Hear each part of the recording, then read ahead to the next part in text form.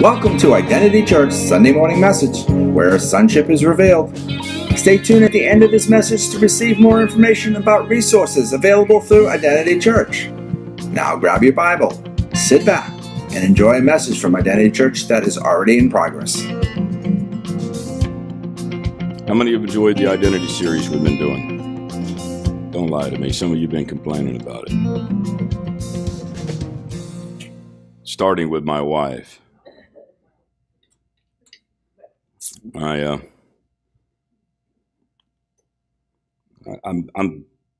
trying to blend the PowerPoint with humor and illustrations, but I am doing PowerPoint for a reason. I'm doing it because I need this to be deep, deep, deep into your spirit. I believe that the body of Christ is lacking in its true understanding of who we are in Christ and who Christ is in us. I've been hammering this for weeks now. I think we're on week 6 right now. Living in the power of the new creation. This is part 2. And we're going to do a little quick review as we go through here, and we're going to tell some new stories. I'm going to start off with a quiz to see where you're at. I want you to rate yourself 1 to 10 in comparison to Jesus. I want you to compare yourself to Jesus. So how much anointing do you have compared to Jesus? Don't use negative. How much authority over sickness do you have versus Jesus? Are y'all doing the math? How much authority over the devil do you have when you compare yourself to Jesus? How much access to the Father do you have compared to Jesus? How much power for miracles do you have in comparison to Jesus? Would you compare yourself to Jesus? How much joy is in you? How much peace do you have? How much ability to love? Oh, I know we know Jesus is a 10, but some of you, you're like a 3. Susie was a 2 yesterday.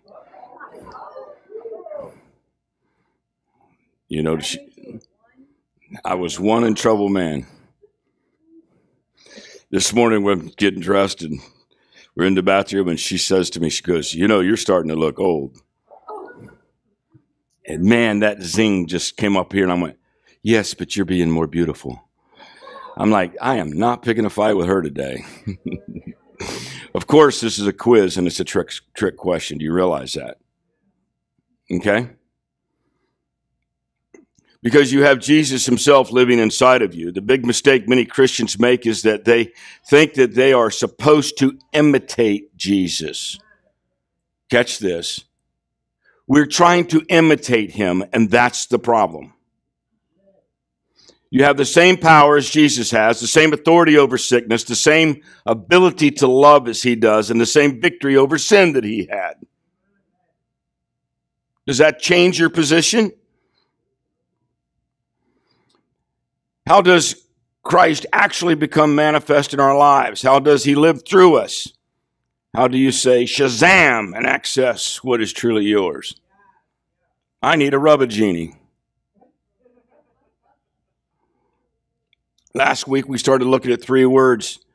We'll open up the whole world of the living Christian life. The know was the first word we look at. You were united with Christ. Do you not know that all of us who have been baptized into Jesus Christ was baptized into his death? Why did Paul say this? Because they weren't living like they knew it. I've been walking with Jesus enough to know I can quote you some scriptures, but the question is, can I live it? I never live what I don't know. When I was having a discussion this week about being a spiritual orphan, and I'm like, the reality is I had become a spiritual orphan because my father was orphaned at 11 and had religious performance on him, and you reproduce who you actually are. And I had a father, so I wasn't an orphan, but how did I become a spiritual orphan? Why? Because he reproduced that fear-based performance in me because that's what was in him. Some of you don't like what you're having manifest around your life. You need to find out who you are and why is it manifesting. That was good. Thank you, Karen, for saying amen. You have to know by revelation of the Spirit that some things has happened to you. You were united with Christ. That's the putting in Christ. It is like he is the vine and we are the branches. So now we are drawing his life and we are bearing his fruit. We are united with Christ. It comes back to this one thing. The history of Jesus Christ in his death and his resurrection and his ascension. The Bible said he did it as us and he did it for us. His history is now my history. Was he involved before time began? Then you don't have a time problem. Get above the timeline and find out what he's trying to tell you. I used to say, I think God's watch is broke, and he corrected me one day. I'm above time. I don't have a watch. And I get frustrated, and he tells me to be patient. I'm looking at my watch. He goes, well, you look at a watch. I don't have one. No is the first word we looked at last week. This week, we're going to look at two other words in Romans 6. Consider, or in some of the old translations, it says to reckon. No is the first word that Paul used to describe the actual putting into practice our new life. I did it on a couple conversations with people. This week, somebody came to me. She said, well, not everybody had Jesus walk to the wall like you did. I says, well, if you were as desperate as I was and willing to die, maybe he would. And I said to this person, you need an encounter that makes you know who God is. Until you have that encounter, you won't surrender.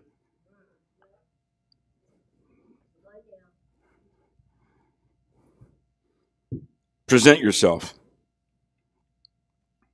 It goes back to the one thing, the history of Jesus Christ and his death and his resurrection and his ascension. The Bible said he did it as us and he did it for us. His history is now our history.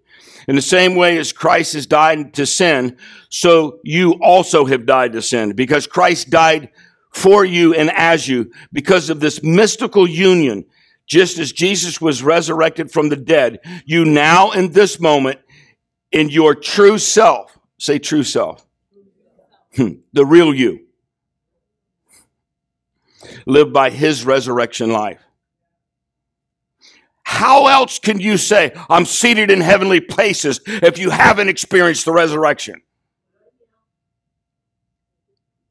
Some of you are waiting to go to heaven to be Christ-like. And that's ridiculous. You're already Christ-like if you have Jesus in you, and you're already seated in heavenly places, and you can see above the horizon.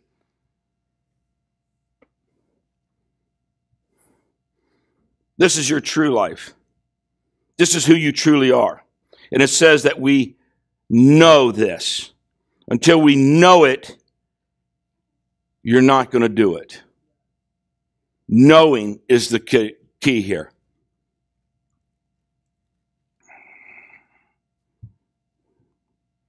Everything that Jesus achieved is now ours as much as it is his. Jesus got what we deserved so we could get what he deserved. Come on now. The very life of Christ has been infused into your life. We can never again define our life apart from Christ. Paul summed it up like this: for me to live is Christ.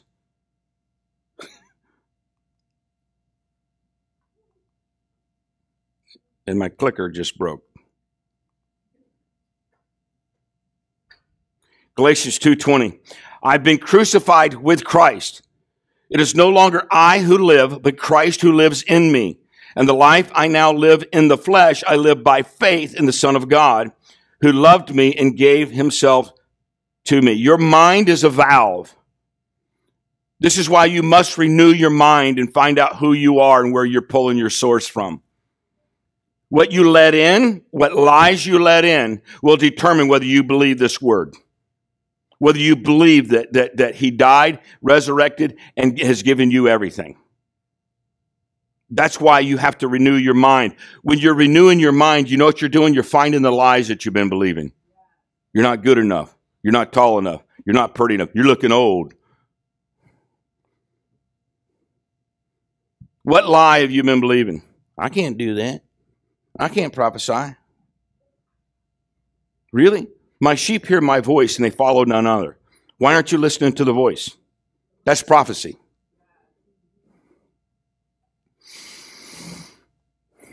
You've received the very life of Christ into you. Jesus lives inside of you without making you a puppet. Did you hear this? You are not his puppet. First, you have to know it. This week, I want to look at two other words in Romans 6. We'll start reading in verse 8. Now, if we have died with Christ, we believe that he also lived with him. We know that Christ, being raised from the dead, will never die again. Death no longer has dominion over him. For the death he died to sin once for all, but the life he lives to God. So you also must consider yourselves dead to sin and alive to God in Jesus Christ. You must consider yourselves. The word consider, in some of the older translation, it's the word reckoning. When you consider something, it does not cause anything to happen. When you consider, you are taking an inventory or an assessment of a condition that already exists.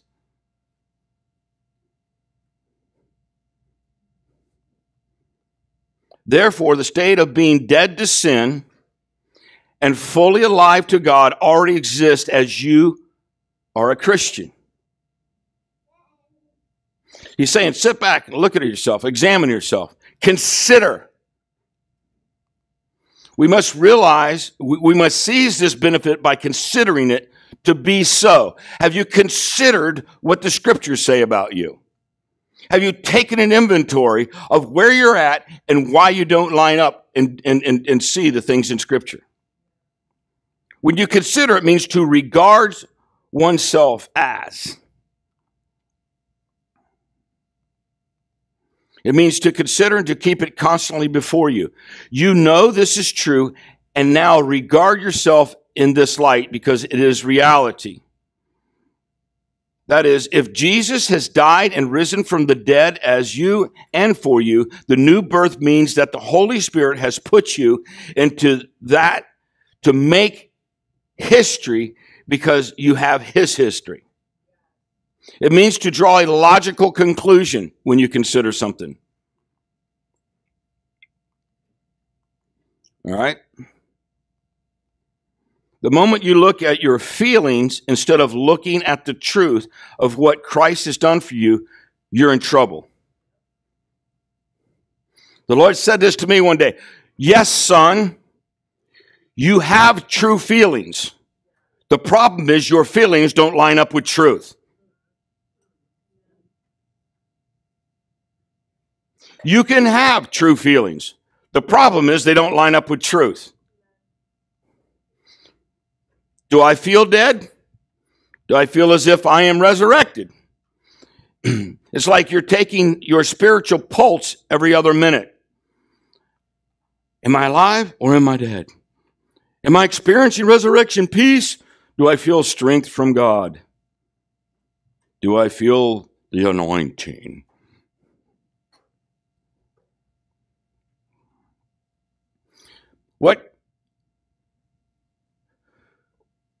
What constant turning inward is not considering. That is confusion.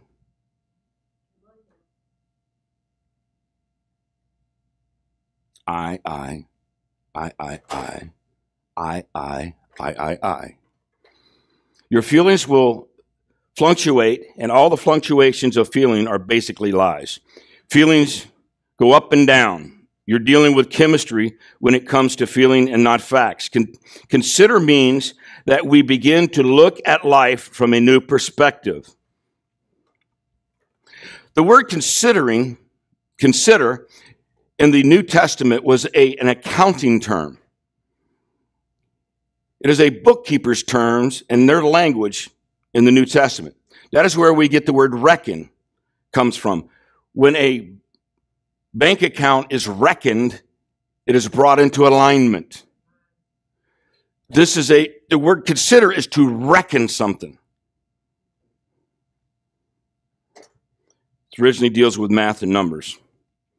You know, any bookkeeper, and I do, I'm married to one, they're exact to the penny. And if they're 1 penny short, they'll stay up all night trying to figure out where that penny went. That is the word that is used here, to consider, to reckon. You consider the facts. A bookkeeper cannot exaggerate the books. You go to jail. And certainly cannot be 1 penny under.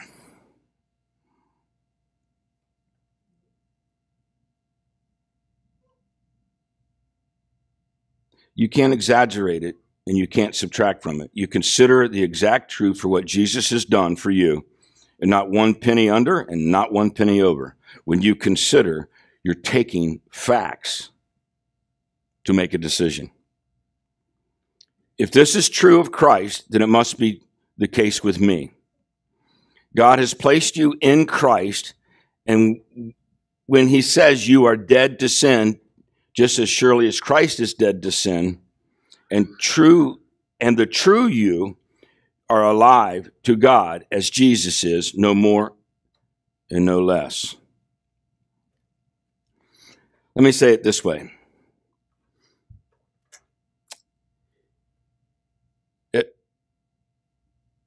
If I will say that I'm dead to Christ and alive to him, and I keep saying it, and keep saying it, and keep saying it, and keep saying it, and keep saying it, eventually I'll become dead to Christ, dead to sin. That's writing a bad check. Fake it until you make it. That's like writing a $1,000 check knowing you got $10 in your bank account. Your day of reckoning's coming.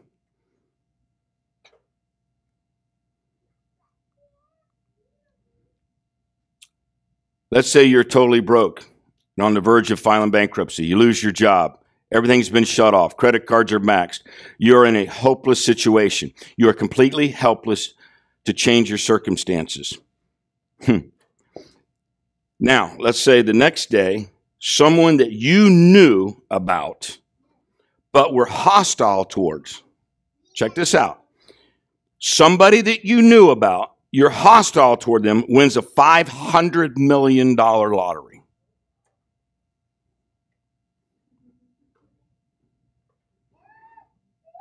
You knew that it had happened. You watched him buy the ticket. You watched him read the lottery numbers. And then they did something unthinkable. They gave you the lottery ticket. You received the check. You saw all the zeros in your bank account. You didn't do anything to deserve it. As a matter of fact, you did things not to deserve it. You were hostile toward this person.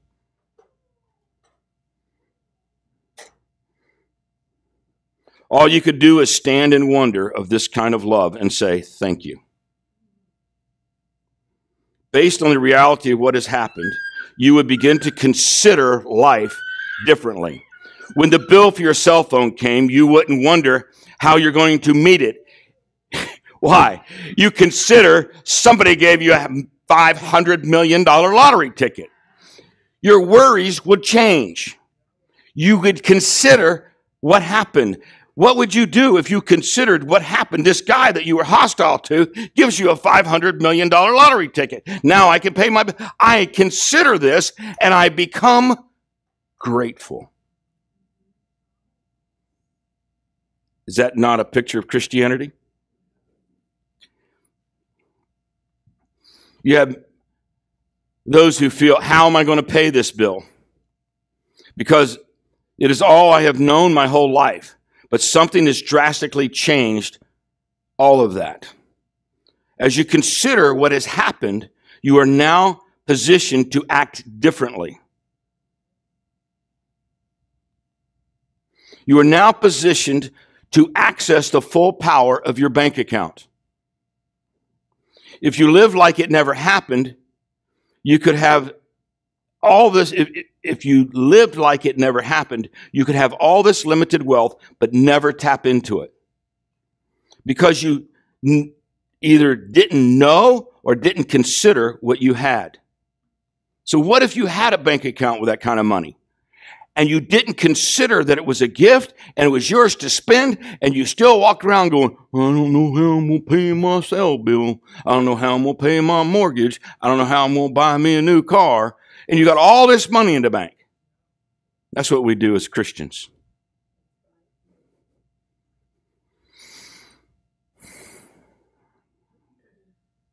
This is what happens to every believer. We were completely helpless to get ourselves out of our condition, completely spiritually bankrupt, unable to keep the law to make ourselves right before God. The gospel is the call to rest, to receive the free, undeserving gift that God has given us in Christ. There is nothing man can do to earn salvation from his past or his present acceptance and walk with God. It is, from beginning to end, the grace of God, which can only be received by faith. The body of truth that proclaims the revelation of God is called the good news. Are you hearing this? News, by definition, is the announcement of something that has happened, not a list of things that must be done. The good news, it's news. It's a fact. It happened. It's not a list of what you got to do. The heart of Christian life is to stand in wonder before his love and say thank you. The gospel is not a call to do something, but an announcement that all is done in the one who stood for all. The Christian life is not living on your own strength and resources, but from the infinite Christ who lives within those who believe in him. And so we begin to consider life through the lens of Christ, who is your life. You don't rely on feelings because they will lie. You face each day with the knowledge that I can do all things through Christ who strengthens me. The scripture has come alive for me in the last couple weeks. All things. Life is now defined as Christ in me, the hope of glory. The third word we want to talk about is to present.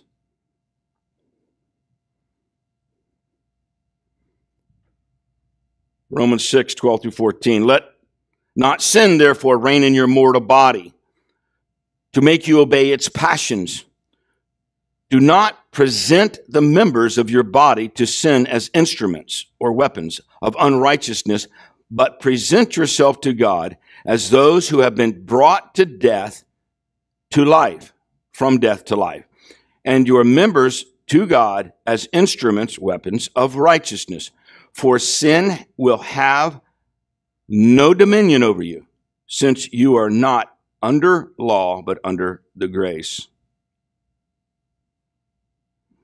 You can't understand after these weeks that we've been studying here that it is impossible to sin and reign or be a king. Do I need to say that again? It's impossible to sin or reign to be a king. You have dominion over your mortal body in your flesh. That would mean to live in bankruptcy despite a full bank account.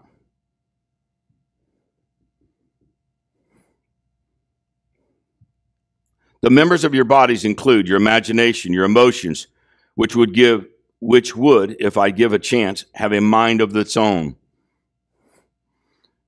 This is where the possibility of sin is. There is no possibility of sin in the true me.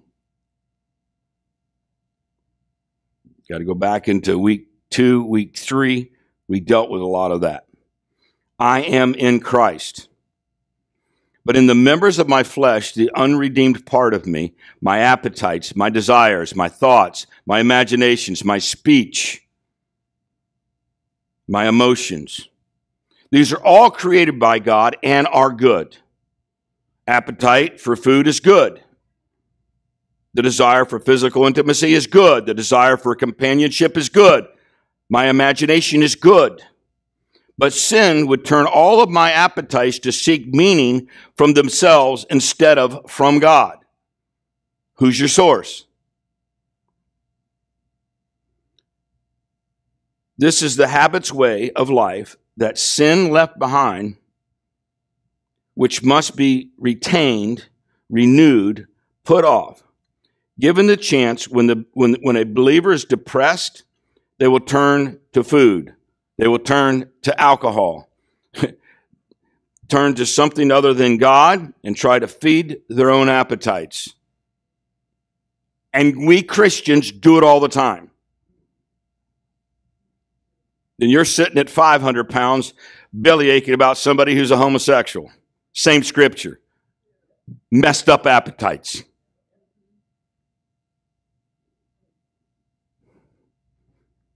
That was my personal soapbox.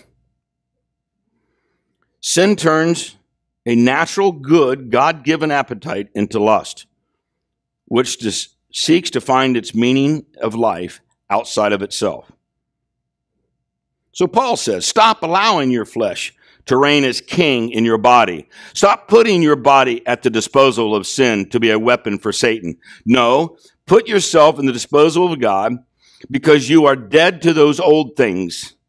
Present your body to God to be mighty weapons for righteousness in his hands. If sin gets a hold of my body, it becomes a weapon to destroy God's purpose. If I let Christ live in the members of my body, it becomes a weapon to bring about the purposes of God. That's real spiritual warfare right there.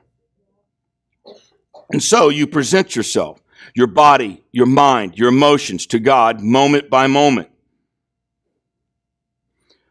Whenever a difficult situation comes up, and that is just a trigger for you to hear Christ in your heart say, I am. When you look into his face and all he is, and you say, you are. That is all I need to know. Thank you. You're more than enough. Let's get going. If there's $500 million in your bank account, you would act, considering that fact, completely different, and you would no longer act broke. We respond in faith based on what we know to be true. When you present yourself to God, you are opening the door to allow God in Christ to be all that he has promised. It is letting God be the God. Even when he says that I don't care what the situation is, I'm still God. You know that what Christ has done. You consider your life and this situation from that perspective. Now you present yourself to him, resting in him, and allowing him to be all he has revealed himself to be. You are not struggling to have enough faith to meet a problem or a situation. I was ministering to a friend yesterday, and I said, I had this crazy preacher that gave me a life lesson that I've carried most of my Christian walk. I've battled fear. I've battled the emotions. And this preacher said to me, he goes, you need to change your position.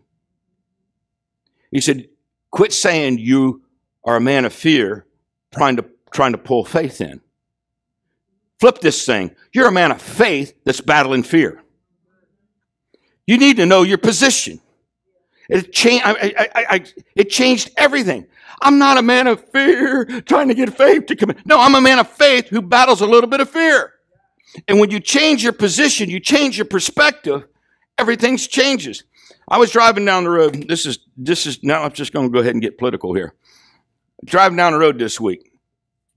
And you know, I actually do pray. I pray for our city. I pray for our nation. I pray for our church. I pray for a lot of you.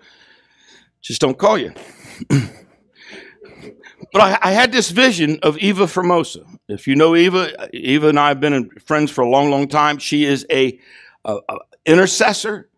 She could be extremely prophetic. She has government on her life. And so I know her as that. And I'm driving down the road, and I see Eva Formosa in a vision, and she's got both her hands up, and she's holding up the edge of a building that is collapsing. And she is doing everything she can to keep this building from collapsing. And she's praying in tongues while she's doing it. But she's got her hips locked, and she's got her right arm up there, and she's doing this thing. And I'm looking at this vision, and Jesus walks up to her. It looks like the corner of a house that she's holding up. And Jesus starts talking to her, and she's acknowledging Jesus, and she could tell that he wants an embrace from her. The problem is she didn't know how to turn loose of her right arm because it's her strength arm. And she wanted to embrace Jesus, but she didn't know how to do that. Finally, she just made the choice, and she let go of her right hand, and she embraced Jesus, and her left arm became strong enough and pushed that thing right up into position. Until you learn to turn loose of your strength, he'll never become the strength you need. And as soon as she did that, the vision changed, and it went from the house to a map of the United States of America. And as I've processed this, I realize as the body of Christ starts interceding for our nation, we better quit doing it in our strength. We better figure out what the Lord wants. We better embrace our strength and give it to him so that his strength can do the work, or we're going to collapse as a nation. Christ in you, the hope of glory. And the intercession and the prayers of the body of Christ is what's going to keep this nation from collapsing. But I'm telling you, we're on a time frame that we better embrace him. We need some real repentance from religion. We need some real repentance because of division. It's interesting that I had that, and then I got on the brothers' call with apostles and prophets all over the country, and that's when the light bulb went off and goes, this really wasn't just about Eva. It was about Eva. This is about the intercessory movement in the body of Christ over our nation. And I started sharing that, and everybody bought into it. Everybody said, man, this is God. But I'm telling you what, you want to see the miraculous? Quit doing it in your strength. You want to see God's hand move? Quit moving yours. That was good. Faith does not come from who we are, but from who he is. Run with endurance the race that is set before you, fixing your eyes on Jesus, the author and perfecter of faith, Hebrews 12. Faith is a response, and so it can only respond to the level it has seen and heard. Faith comes from hearing, and hearing the word of God. Let me tell you something. Until you start seeing the miraculous in your vision form and your imagination, you won't even think that you're capable of it. And it's going to take some faith to push into it. You have no faith unless you know him. Our faith responds to increased revelation. So how do I get the life of God to flow in my life? How do I become a functioning branch into the vine?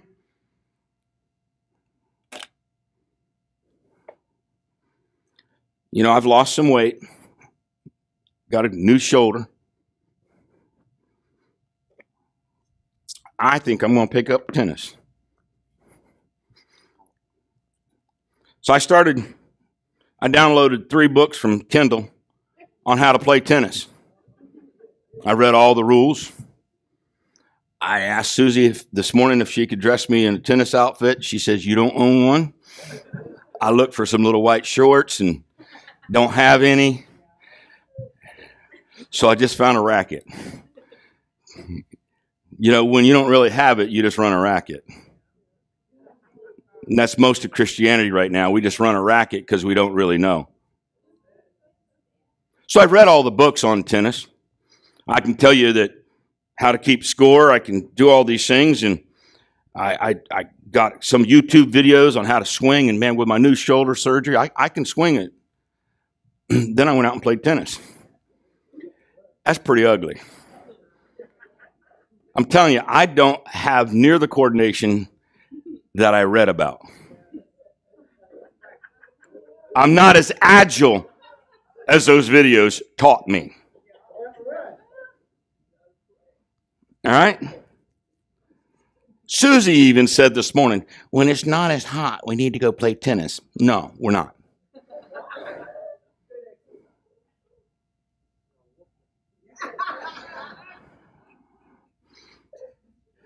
You know how degrading my wife can be. She was 9 months pregnant and played a game of basketball, horse, and beat me. 9 months, and all the neighborhood was like, man, that's really bad. I'm like, there's certain things I'm gifted at, certain things I'm not. But here's the bottom line. I was reading some of the YouTube things, and there's a lot of great tennis coaches out there. Most of the tennis coaches at some time have either been in the Olympics or played professional, and now they're their instructors. You know, and I read all the stuff about tennis. And it's kind of like Christianity. I started reading all the books. I started reading the book about Christianity. I read about the miracle workers in the 40s and 50s and the miracles and tent revivals and all that. And I couldn't pull it off. It'd be like me going to Wimbledon. That'd be a joke. It'd be an expensive trip and feel really foolish. But I got this email from one of the coaches, and he said, for $10,000 you could come to my camp. Now listen, I talked about being the bookkeeper. Didn't even run that by her. There's no way she's going to let me spend $10,000 to learn to play tennis because she's seen me in my tennis. That would be money not well spent. But what if this tennis coach at this camp, it was a supernatural camp, comes up and said, hey, why don't you let me crawl inside of you, and then we'll play tennis. So that's what happened. The problem is I had to give up my abilities to respond to nothing so that his abilities would function. He had the muscle memory because he's a professional. He had all the cut the ball off knowing it's going to be here. I'm like chasing it like a rabbit. You ever see me play handball? That's funny. It doesn't work. My cousin was uncoordinated, fat guy. But he was really, really, really good at racquetball. I played a couple times with him after I threw the thing at him and got mad, and I'm like, I'm quitting. And he goes, dude, you're just a dumb jock trying to chase the ball. And he goes, I'm lazy. I cut it off. I make one step and get where I need to be. You're over here sweating and running. He goes, I just get in front of it. I'm like, that fat boy ain't even breaking a sweat. I'm out here dying. somewhere somebody had taught him to cut off some things.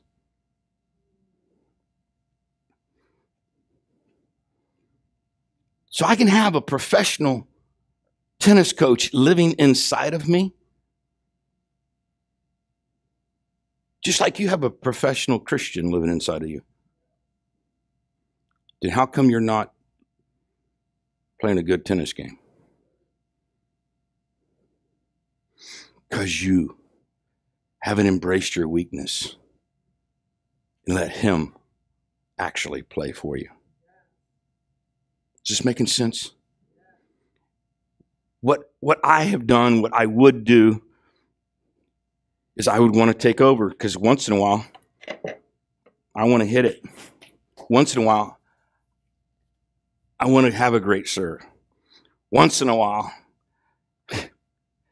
dude, you're not going to win tournaments unless you completely surrender and let the professional in you do the work.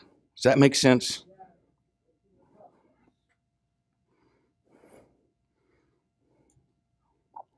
There's all the notes. But if I insist on trying to play, then the champion within me would have never happened. The two of us could not play at the same time. Standing on the court, freely admitting that I can't play, I chose to hand it over to him. I present my body to him as an instrument to play tennis. We present our bodies to him. We rest in him when we choose to let him play the game of life in us and for us. It's one leap of faith that declares that he is our life, and later a million choices of faith at every challenge is presented. You face an impossible situation, that is a trigger to present yourself. A situation at home where you can't stand coming home, a sinful habit you can't seem to break, a sickness where there is no hope, a difficult person, a lack of provision, and from your heart you say, Jesus, I can't, but you can. And that is all I need to know. Let's go do it. So the Christian life is summed up as the consciousness that we live within us. We know it, we consider it, and we present ourselves to him and draw upon his infinite life in every situation we find ourselves in. This means that as we grow in Christ and become mature, listen to this, we have an increased sense of our weakness. Just like that vision this week with Eva. She had to give up her right arm, which is her dominant strength arm, to embrace him so that her weak arm had all the strength it needed. It doesn't change for you either. A sense of our inability to play tennis on our own and learn to more and more to live from his strength. We let the coach play the game through us and not on our own. I no longer live, but Christ lives in me. Christ in you, the hope of glory. The hope that this world seeing what God is truly like. I want you to stand up, and I just want to read this over you as a closing prayer. Did you get this today? I tried to make it as simple. Thank God I didn't find any white shorts.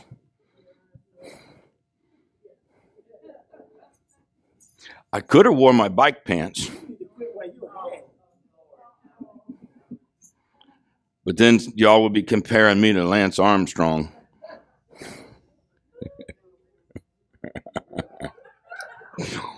What was that, Susan? Good thing you weren't going to be an Olympic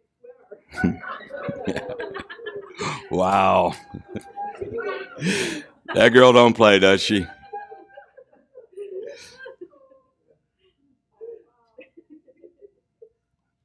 Okay, listen, I think there's a couple keys today. First, you got to know. Then you got to consider. There's a lot of people at the considering portion get hung up and won't consider because they don't want to pay the price to be hidden in Christ. Their ego's too big. Their own opinion is too big. Their own ability is too good.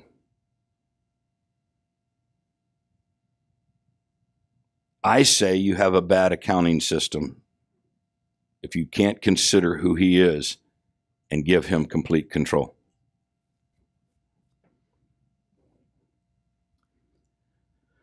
Receive this. I do not cease to give thanks for you, Paul said, remembering you in my prayers, that the God of our Lord Jesus Christ, the Father of glory, may give you a spirit of wisdom and of revelation in knowledge of him. That's knowing. Having the eyes of your hearts enlightened, that you may know what is the hope to which he has called you. Here's your purpose. What are the riches of his glory? Glorious inheritance to the saints. And what is the immeasurable greatness of his power toward us who believe, according to the works of his great might, that he worked in Christ when he raised him from the dead and seated him at the right hand in heavenly places, far above all rule and authority and power and dominion. You want me to say that again? Far above. Is Jesus far above all of those things? Then so are you. Above every name that is named, not only in this age, but also in the age to come. And he put all things under his feet and gave him as head over all things to the church, which is his body, the fullness of him who fills all in all. Father, I'm asking you in the name of Jesus to hear the heart's cry of your people, to have an encounter that we know who you are, and to be able to consider the cost of surrender to who you are, and for you to become the head and us to become surrendered and less. And Father, as we've done the math on it, and we've made the choice to surrender, honor our ability to present, and then manifest your kingdom through us individually and corporately. In Jesus' name, amen. Thank you for tuning into today's message from Identity Church. To know more about us, go to identitychurch.net, where you'll find resources such as a calendar, media, and upcoming events. You may also download an app for your mobile device from the Apple App Store or Google Play. Then from your mobile device, you can hear our messages, read from the Bible, take notes, connect with us on the social media, and even pay your tithe. Again, thank you for tuning into today's message from Identity Church.